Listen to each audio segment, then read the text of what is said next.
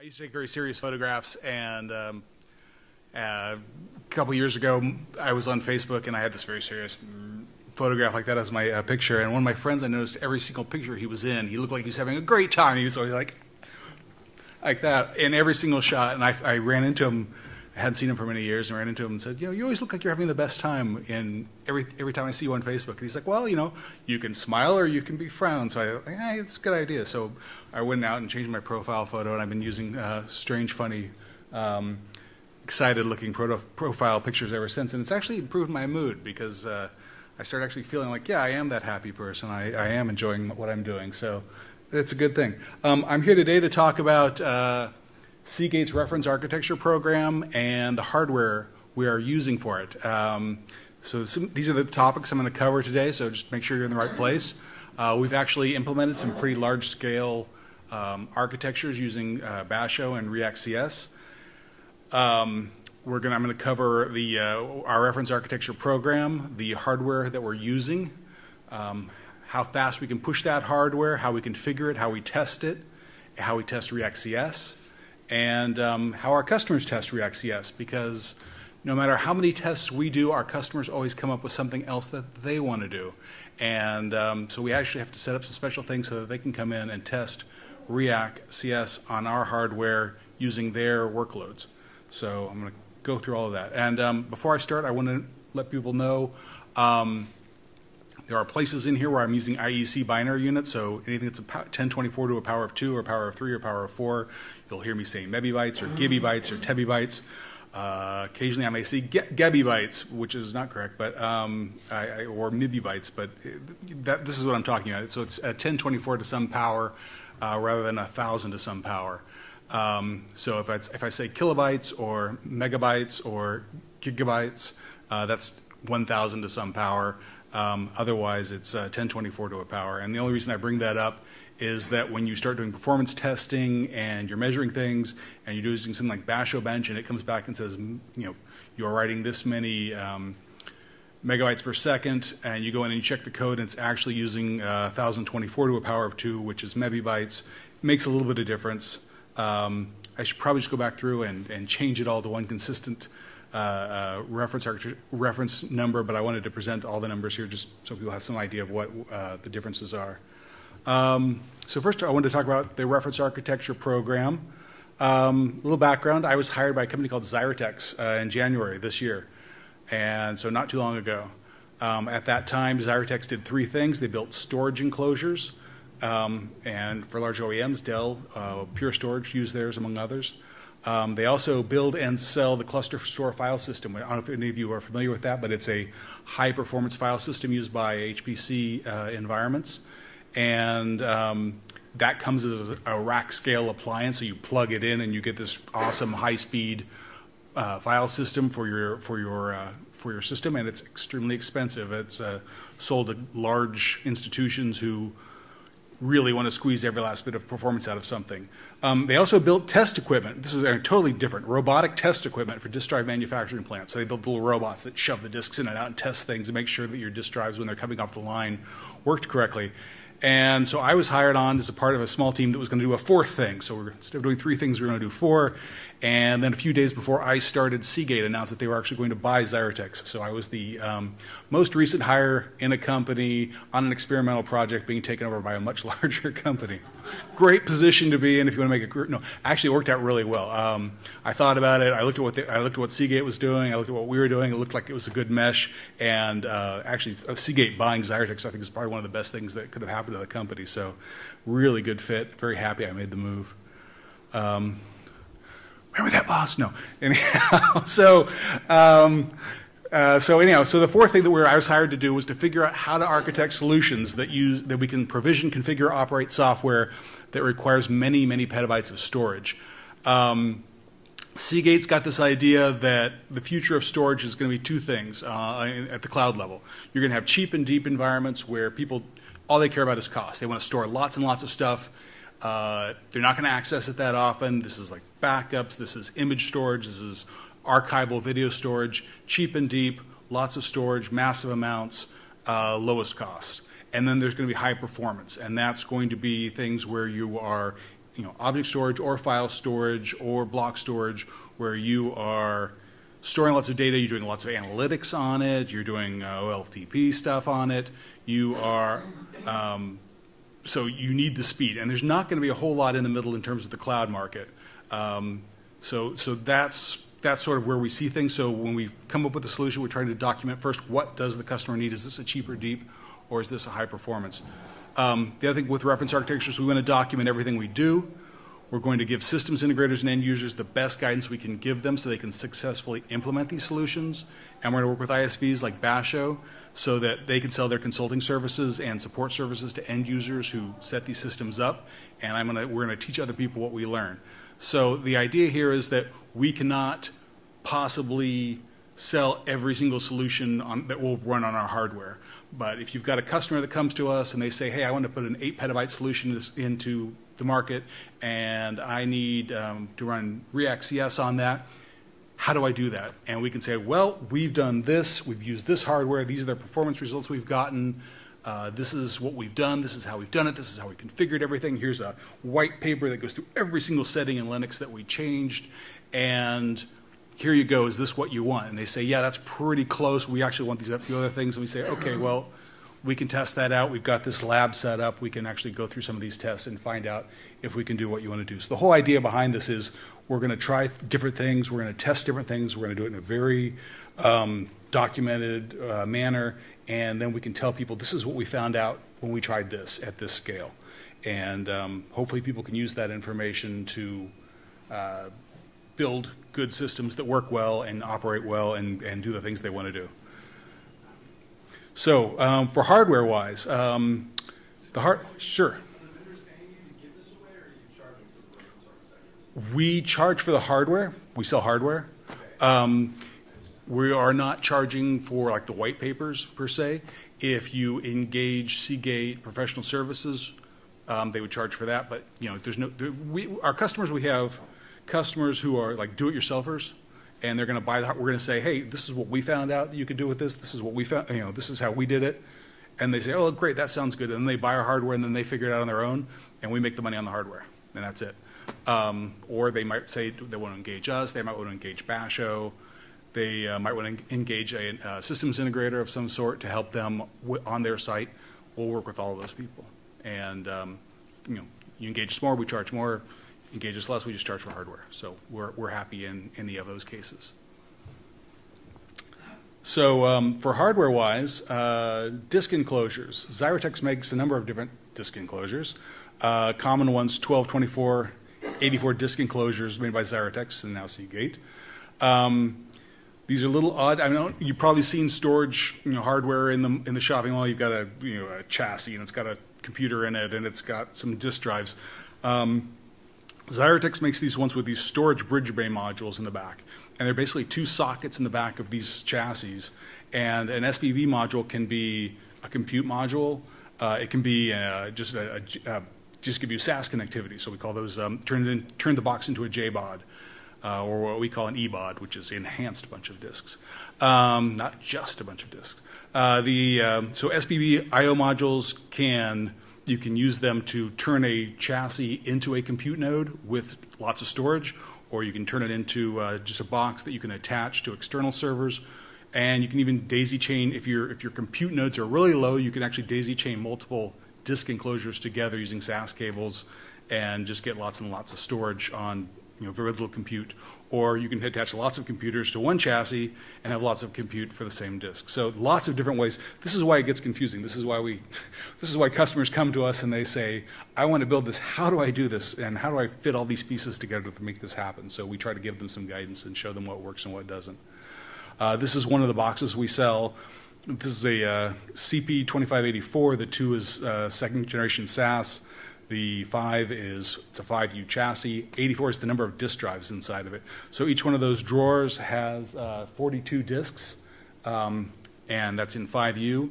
I'm currently using 4 terabyte drives, so that's 336 terabytes of storage in 5U raw. And we're getting 6 terabyte disks next month to test with, and we've got 8 terabytes on the horizon sometime 2015. So, do the math. 84 times whatever size disk you put in here is your capacity per 5U. Just a real quick diagram, just kind of show you what's in there. You can see at the top on the back of the module, there's the two SBB modules. Those are eBODs. So you've got 3 SAS connections on each one of them, 5 cooling modules, aka fans, and 2 power supplies. These boxes, the ones I'm using, run on 3-phase power. We also do European power standards. I do not know all the different power supplies that we support, but I know there are more than one. But the ones I'm familiar with are the US 3-phase power. Oh yeah, and everything in there is hot swappable, so you pop something up, pop it in. So anyhow, so we've got, so like I said, we got 2 eBODs. For this particular project that I'm working on, this thing called Stratastore, we picked 2 eBODs per chassis, and each of those has the 3 4-lane SAS V2 connectors. Since we're setting these up as eBODs, we're going to use an external server. So we also are using these Intel server modules. These are Intel server chassis. It's a 2U chassis, and it has 4 compute modules in it. And we've populated 6 of the bays. So basically, in 4U, we've got 6 compute nodes and room for 2 more. Because we're running Riak for this application, we went with 128 gigabytes per compute node, since each one of them is dealing with 336 terabytes of raw storage. And we've got dual SFP, 10 gig E I/O in the back. We've got 6 gigabit SAS, 2 connections on each one, and we're using like LSI for that. We also have some network connectivity. We have 2 Arista switches, 10 gig E switches. Those are their specs. And that's what the cabinet looks like. So basically, we have built these cabinets, and somebody comes along and says, hey, I need 2 petabytes or more of Riak storage. We can just plug one of these cabinets in, and it's all built, ready to go, and you just have to load your software on and configure it how you want it. We are not actually selling the software configured on here. That's what the white paper idea is, the rack reference architecture. We will tell people this is how to set it up, and we will wire it up, we will set it up, we will bring it to your place, we will plug it in. But we're really trying to guide people into setting up their own systems so for their own maintenance and for their own, because each site is so different and each application requires certain types of tuning, so we really want people to understand what they are doing and what their application needs in order to use this hardware. And so first we're going to get into like the theoretical performance limits, and then we're going to go into some actual performance limits. So theoretically, so either network, we set these up initially as 2 separate 10 gig E networks. So we have a public network where the data comes in, and a private network where Riak's using for internode communication. And we could have done some network binding and made a 20 gig E network, but we were trying to understand what the different performance characteristics were of the data network versus the public network. So we decided we'd just separate them initially for our first set of tests and kind of see how that performed, and that way we could take different measurements on each of the 2 networks and see what was going on there. 10 gigabit Ethernet has a theoretical limit of 10 gigabits per second, which is 1.25 gigabytes per second or 1.16 gigabytes per second. So I got that off Wikipedia. And that's actually been pretty true, because when we tested this using iPerf3, we found we could drive a link between any 2 hosts about 9.92 gigabits per second. So pretty close to the theoretical limit. For SAS, 84 disks, 1 compute node, and we have 2 4-lane LSI SAS connectors from the compute node to the chassis. So 1 lane, 6 gigabits per second. If we spread that I/O across multiple disks, we're talking about 48 gigabits per second. SAS overhead, 2 bits per byte, so it's about 4.8 gigabytes per second or 4.47 gigabytes per second of SAS bandwidth per compute node. Now, obviously, you can't. It's running in parallel, so you're thinking of lots of parallel writes to different disks. You're not going to drive one drive at that speed, but if your writes are spread out across all the disks, that's the theoretical limit. And then I'm just going to do a real quick primer on, or a little review of RAID. I won't get into this too deeply, but the other thing is that since Riak wants one big file system, we have to use RAID. So we're going to use RAID 5 or RAID 6. And also because the RAID 5 and RAID 6 have this read-write-modify pattern where you're doing a certain number of IOPS just to pull the parity off the disk, compute the new parity when you write, and then write it back out. So say you've got a chunk size of 32K and your write is 32K or less, even though it's just going into one chunk. With RAID 5, you've got a minimum of 2 reads. You've got to read the chunk with the data. You've got to read the chunk with the parity. You've got to recompute the parity. You've got to write the new data back out. You've got to write the new parity back out. 4 IOPS on RAID 5, 6 on RAID 6. And so because of that, the most efficient write you're going to get is if you're writing the whole stripe at once. So we tried different chunk sizes, different numbers of disks in each RAID set, trying to figure out what the best balance was of object size to write speed and read speed.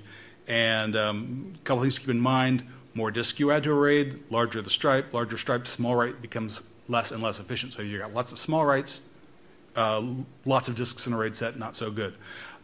Fewer disks per RAID set makes small writes faster, but it also means you're going to waste more disks on RAID overhead for your parity disks. So there's a balance.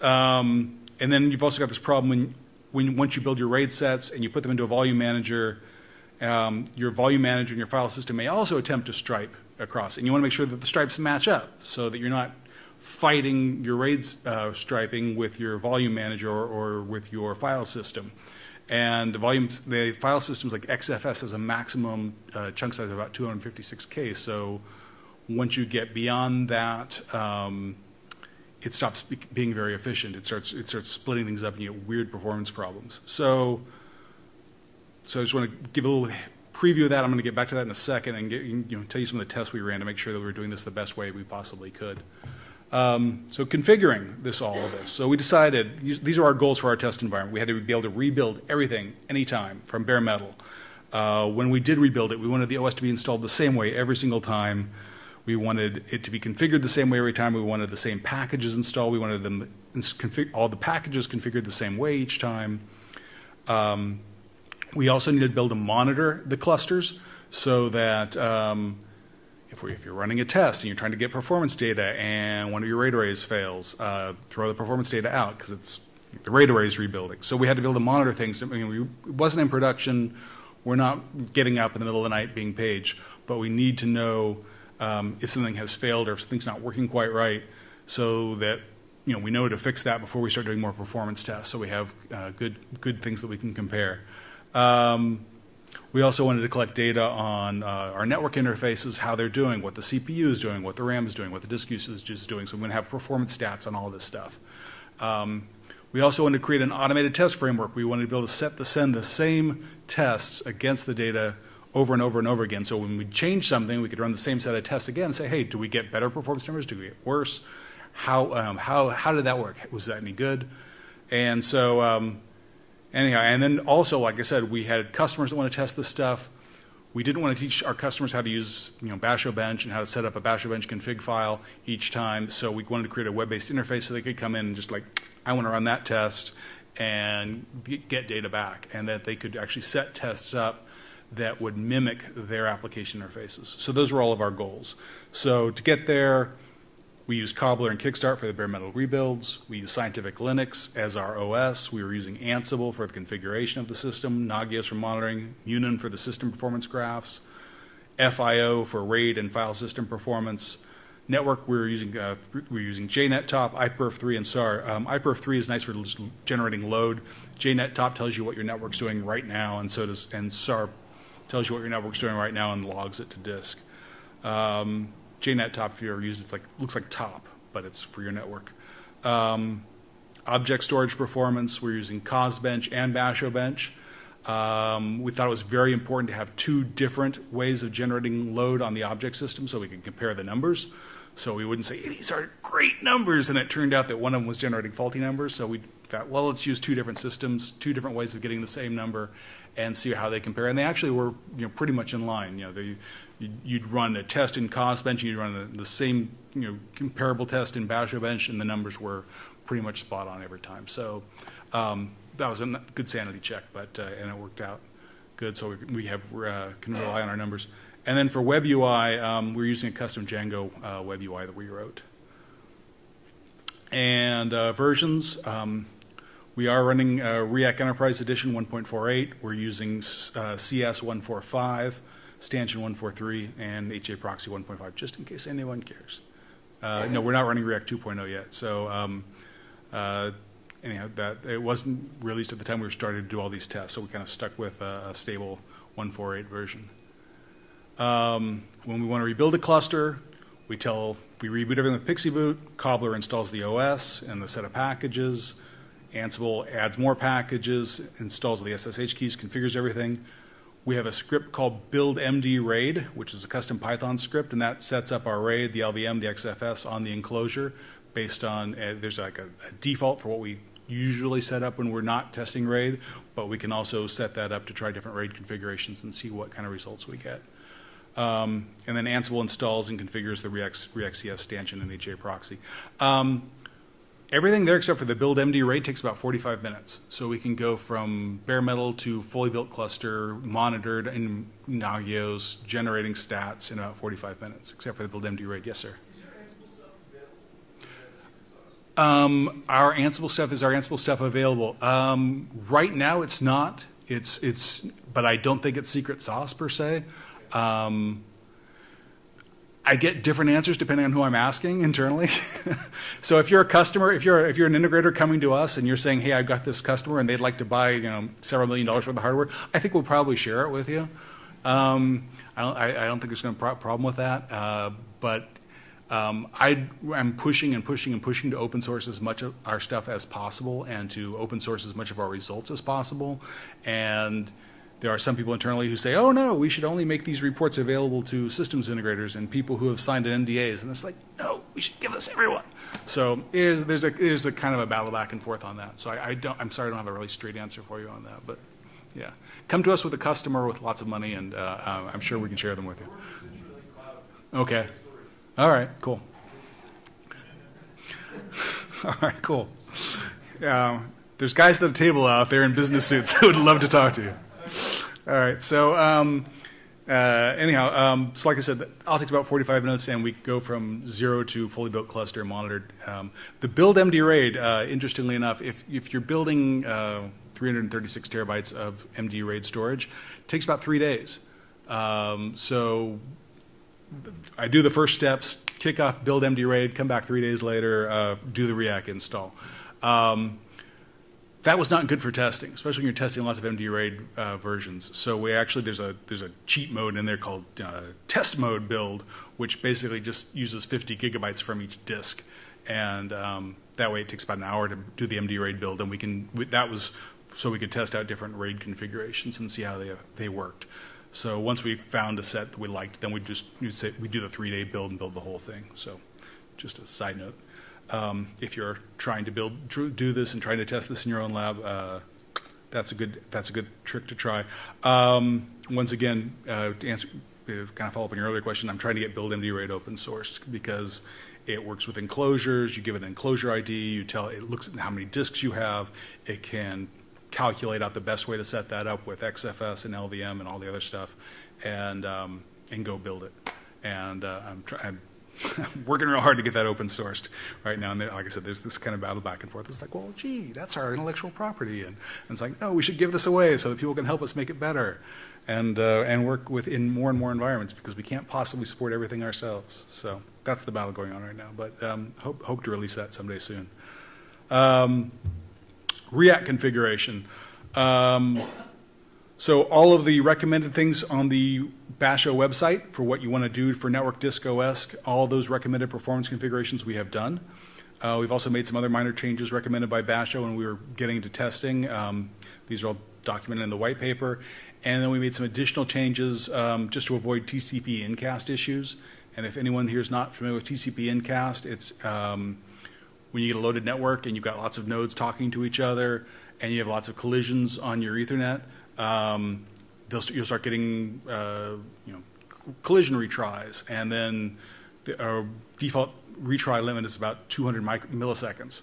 So that delay between retries can actually have a cascading effect and bring your network speed down and up and down and up and down and up. So one of those tuning steps is to drop your RTO down to about as low as you can go, which in our case was about 5 milliseconds. There's a really good article. This is the guy that kind of tipped me off to all this, snickles.com. What is this? Humans and Hippos Together, I think is the name of his blog. No idea where that came from, but a really good article on TCP Incast, and he has a bunch of links that are even more detailed if you're interested. Anyhow, so what all that means is that we now have known hardware, we have a known OS, we have same versions of the same packages every time, we have it configured the same way every time, and we have a set of tests that we can rerun every time. So this means we have a known baseline, and we can change one thing, and we can see what impact it has. And that's great, because you have people coming to you and saying, hey, what if we threw some SSDs in there? What if we used SSDs for doing journaling, doing file system journaling for XFS? What if we did this? What if we did that? What effect on performance does this have? So now we can actually test that, and we can say, okay, well, journaling has about pops up the performance on the disk at about 8%. So we have a known number here because we can try it with the SSD journaling and without the SSD journaling, and run the same tests and get solid performance numbers back. So this is having the way to rebuild the system over and over again and then just change one thing is really important for qualifying all this hardware and figuring out how to do all this stuff. So getting on to testing. So here's the actual testing. So once we have this all set up, I did want to verify SAS bandwidth without RAID overhead. So just to make sure that everything was set up right and the hardware was working, and I actually could saturate my SAS channels, I went and built a big RAID 0 stripe, 84 disks. Not a good idea in production. Not something you want. But there's no RAID overhead in this case. So when I did that, FIO had no problem saturating all 8 lanes. I could write data at 48 gigabits per second across all the disks, and worked just great. And would probably continue to work just great until you had one disk failure, in which case you'd lose all 84 disks worth of data, which is why you don't want to do this in production. But it was a good sanity test just to make sure that SAS was working right. And then Riak, because it wants the single large volume per compute node, so we had to have some sort of RAID. Tried a bunch of different ways. And I also want to say, different configurations of RAID have different performance characteristics depending on your object size. This is very important. So Riak CS, the largest object it's going to write to the disk is 1 megabyte, or megabyte. Bleh. So it's going to break everything into these chunks of data, so they won't get bigger than that. So if you throw an 8 megabyte file at a CS cluster, it's going to break that into 8 chunks and write them into 8 separate places. And so that's your maximum, and that's adjustable. That's what we have it set to. That's the default. But that's your maximum write size. But your minimum size could be 1 byte. So probably not. But I mean, there's no minimum on it. There's some overhead with Riak, so that's why I say you can't really write 1 byte because there's metadata and such. But objects could be stored range in size from 1 byte to 1 megabyte. So and the performance characteristics of RAID are different depending on how what your object spread is. So I ran that build MD RAID test over and over and over again on a bunch of different boxes, and we'd set up RAID on 6 different boxes, 6 different ways. We'd run these automated FIO tests, gather all the data, pull it into a spreadsheet, wipe the boxes, do it again. Did that for a couple weeks. Ran over 500 different tests and found that for a best overall range of performance, if you had objects from 10 kilobytes to 1 megabyte in size, was 16 RAID 5 arrays, 5 disks each, 4 global spares. And like I said, that's not the fastest performance for any object size in there, but it's a good spread for the objects within that size. If you were always writing 1 megabyte objects, for instance, there are better ways to configure your disks. If you're always writing tiny disks or tiny objects and you're never writing anything over 100K, this is not a good setup for that. So knowing what kinds of objects you're writing, the size of the objects, what your ratio of reads to writes to deletes, knowing those things is very important when you're setting up a system like this.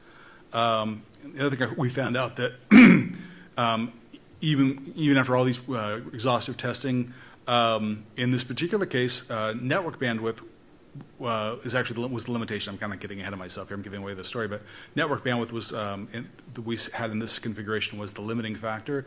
So you could actually do other RAID configurations, like you could do 4 sets of 21 disks in RAID 6 if you wanted to, make more use of have fewer parity disks. You'd get a slower FIO performance, but it didn't matter because your network was limiting your performance before it got to that point anyways. So so lots of things to consider. Know what your application needs to do. Know your object size. Know your read, write, delete ratios.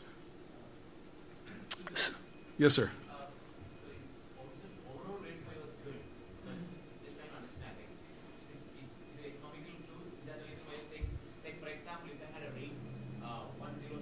Mm-hmm. That would have been best for performance, right? Sure, that'd be great for performance. RAID 10 or RAID 10 for performance. Sure, that'd be great. But you'd waste half your disks. So there's a cost trade-off. So the whole point of this is all about cost and cost trade-offs. So you've already got 3 times penalty for running Riak. So you're writing every object 3 times. And now you just cut your disk size. You're basically buying twice as many disks and paying for twice as much power because you're on RAID 10. So you can do that, and you'll get better performance. And maybe that makes sense for your application. I don't know. Like I said, this is why I said really need to know your application. Are you trying to go cheap and deep, or are you trying to do high performance analytics? It makes a difference. You basically don't pay a RAID penalty when you go to RAID 10. So it's just like you're getting fewer spindles because you're cutting your disk size in half, but your write penalty goes away. So you can pretty much saturate your SAS channels with RAID 10. So you're limited by the amount of SAS bandwidth you have, and I was only trying 2 of the 4-lane connectors per compute node to the chassis. With the compute nodes we were using, there's only room in them for 1 card, and I had 2. The SAS cards we had 2 4-lane connectors. We probably could have tried like a 4 4-lane connectors and gotten even better bandwidth out of that. I don't know. I didn't test that configuration. So, but yeah, you're right. RAID 10 much better performance. Cost goes up per byte stored. Yes, sir.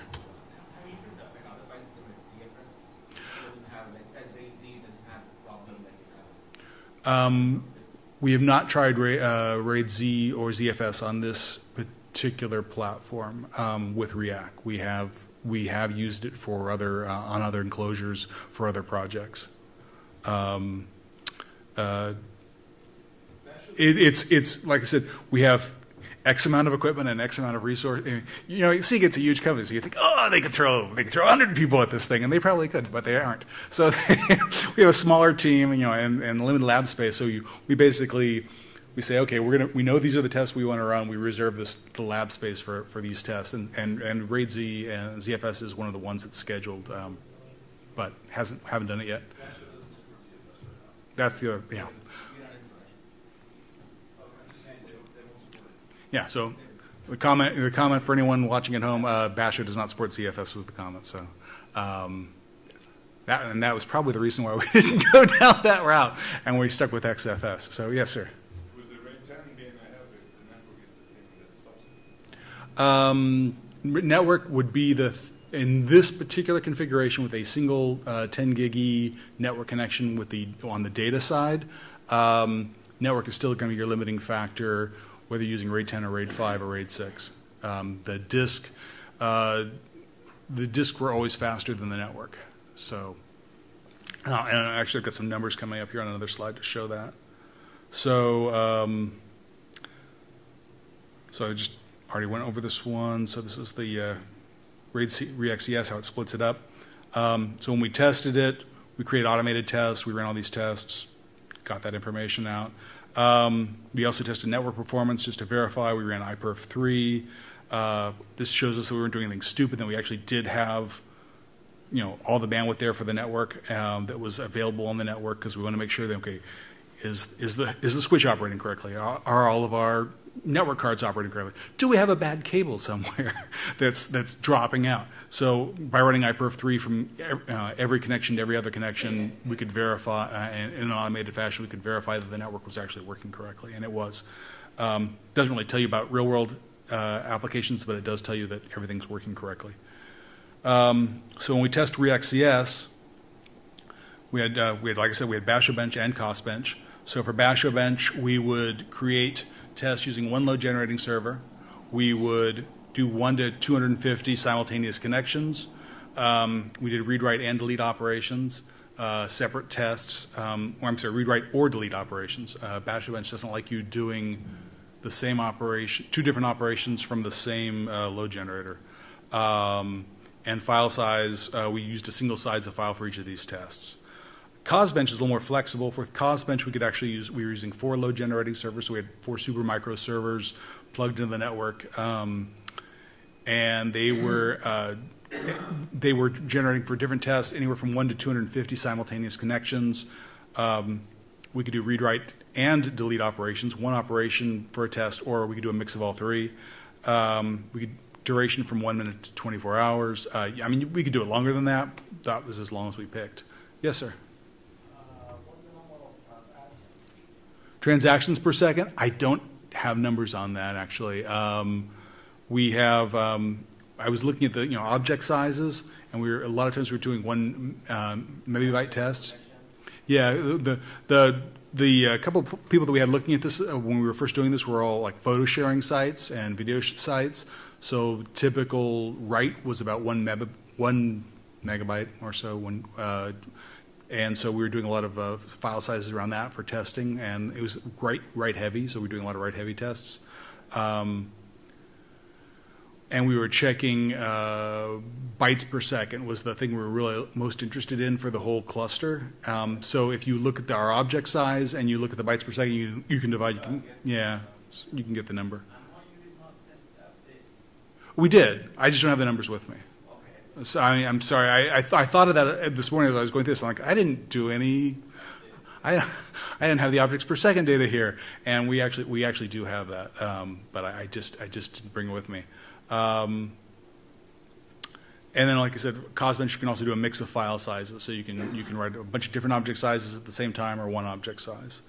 So so when we did this. RAID system, file system setup, we're getting like 1.2 to 1.6 gigabytes per second, write speeds per compute node at the XFS file system level.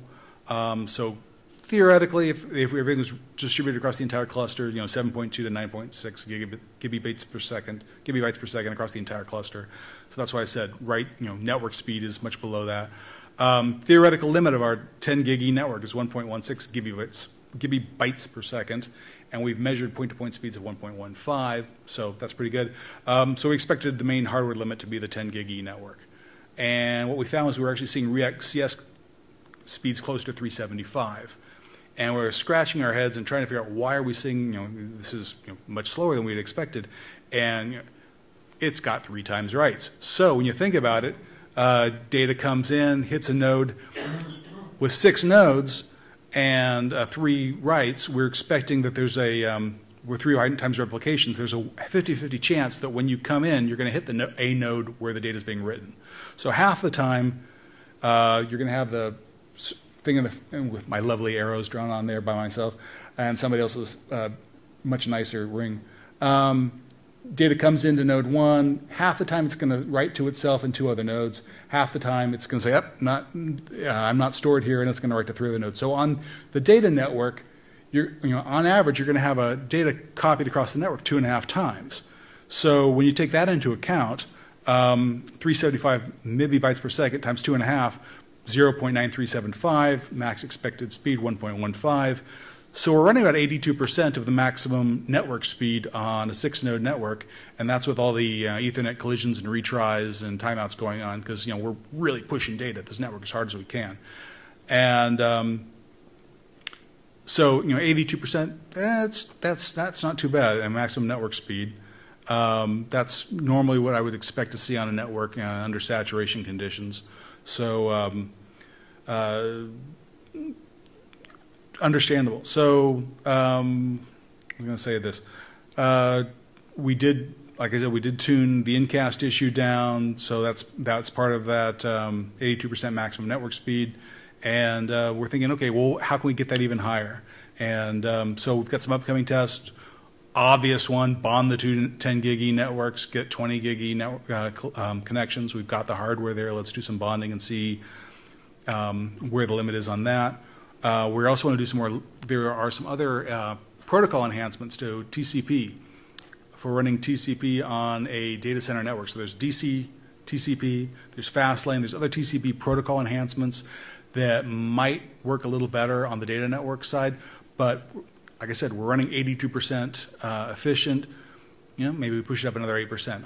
I don't know. So we want to do those tests and see just how much more can we squeeze out of the network if we're using another protocol. Also, 40 gig E is coming online, and they're getting cheaper. 10 gig E is getting cheaper. 40 gig E is getting cheaper. So we're going to try running it on 40 gig E as well. Yes, sir. I'm sorry? Yeah, jumbo packets are turned on. Yeah, and it's actually tuned for the Arista switch. Yes, sir. I'm sorry. We're running, well, when we're running Basho Bench and Cos Bench, we're running like 250 concurrent users. So we are. So there's a if you use Basho Bench to test your cluster. Well, we are just to do that. Okay. Yeah, there's a setting, and there's this in Basho Bench. There's a concurrent setting, and you basically set that to how many concurrent processes you want, and it'll actually fire up that many virtual, Erlang virtual machines, or I'm sorry, not Erlang virtual machines. It'll set up that many Erlang processes to pump data at your cluster. You want to make sure that you're not overloading the thing that's generating the load. So you want to make sure you're measuring the right thing.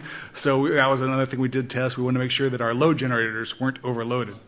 so yeah, that's another thing to test. Yes, sir. Why would the distribution of network traffic to separate nodes Mm-hmm. be limited for the network bandwidth? Because you're using a switch, right? Yes. So your network backplane is probably much greater than 10 gigabits. That's correct. But you've got to also realize you are writing the load balancer. There's a load balancer that's running. So when it's sending load, each one of these 6 nodes is running Riak CS. So any one of them can take a write. Oh, it's 3 unicast connections. Yeah.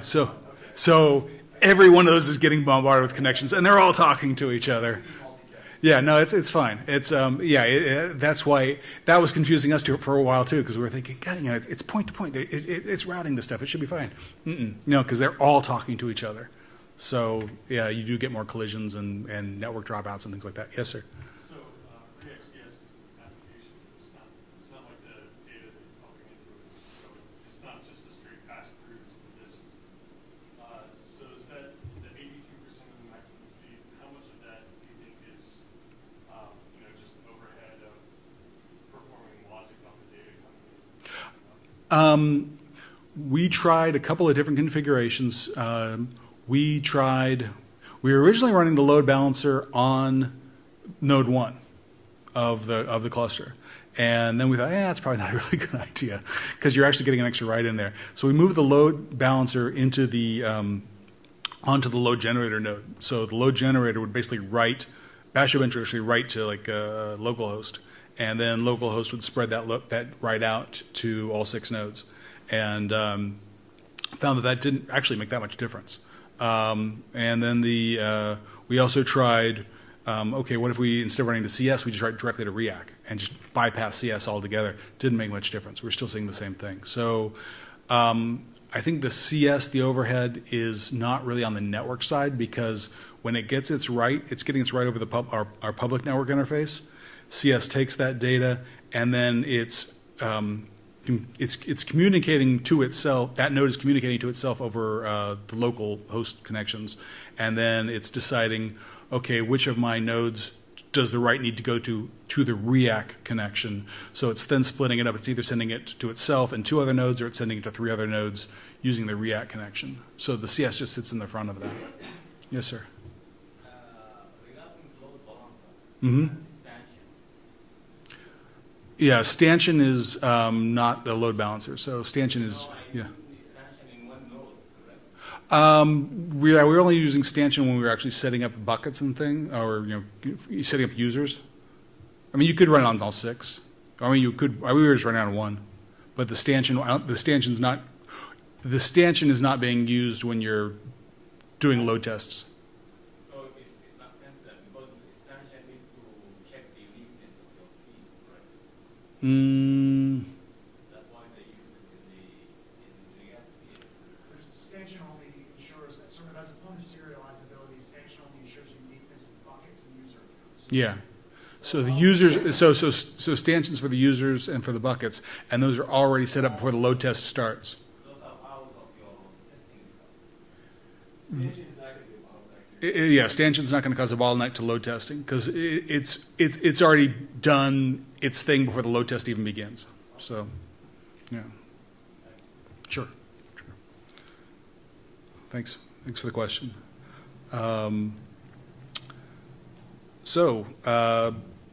That was our running some performance. Now, all that said, customers totally different group because every customer has their we're dealing with a lot of systems integrators, and they have end user customers, and their end user customers have different application workloads. So we can say, hey, we get this 375 megabits per second, and that's 375 1 meg photos every second written to disk. That's a lot of photos. Do you need that many photos? Are your users generating that many photos? Is this good enough? And then they come back and they say, well, we actually have this sort of distribution of writes and reads and deletes, and we'd like to be able to test that. So the final thing we did was we actually put because it's not really a valid. If the customer's data is on their application and they're in Japan and they're trying to write data to our lab in Fremont across the internet, you need a pretty expensive pipe to do that. And our IT didn't want to spring for that. Also, you've got latency and lag and other internet issues, and so that's not really a good test of the performance. So we've convinced our customers that, hey, Basho Bench, Cos Bench, you can emulate any of the performance characteristics of your application. You can emulate them with these things. So we wrote this up, and then all we have to do is give them a really lightweight web interface with, you could use like a T1 line connected to our web interface because you're not driving data across the internet into our cluster. You're generating it locally, but you're displaying the data on a web interface. So what we did was so that customers could try before they buy, and we didn't have to ship them a rack. And they've got all these different end users with different applications. We would try to get the customer to tell us, what does your application do? What does it look like? What is its mix of operations? And so we built this web portal for them. We allow them to reserve a rack of their own for 5 days. They log into the portal. They enter their test parameters in there. The website adds the test to the RabbitMQ queue. It sends, and then the RabbitMQ process makes an SSH connection to a load generating host, starts the test. Once the test is complete, all the test data and graphs are copied back from the load generators to the website. And tests can run on any cluster at any Seagate lab in the world as long as we can make an SSH connection to a load generator at the site. So that's kind of cool because as it turns out, after we did this, there were other groups that were also doing load performance in other parts of the world. And they're like going, oh, how do you do load performance? And we're like, well, if you want, you can use this website and just give us an SSH connection to your load generator, and boom, away you go. And they're like, oh, that's really cool. So we're actually going to be setting up more clusters in other parts of the world where the equipment is and where the power is, and having them available for test at different times. This is what the front of the website looks like, Stratostore website. Run test results about and log out. Pretty simple. And then there's some sample tests with, you can see the Basho Bench graph output. Queue up a new test. You put your parameters in. You can pick from a sample of saved tests and run that, or from the pull down, or you can create your own and save it as a repeatable test. Once you queue it, we have a visualization. You can go in and look at the graph results of your particular test and see, to answer your question, objects per second or megabytes per second, which I didn't, like I said.